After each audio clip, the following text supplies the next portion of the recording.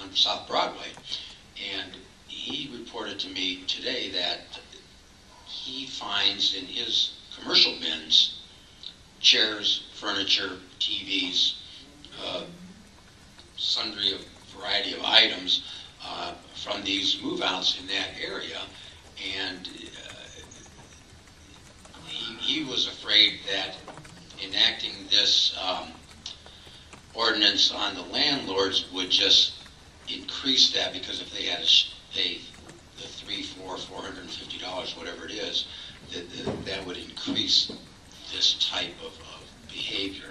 So there's some things that go on that I wasn't aware of, but apparently do happen. So I do support the amendment.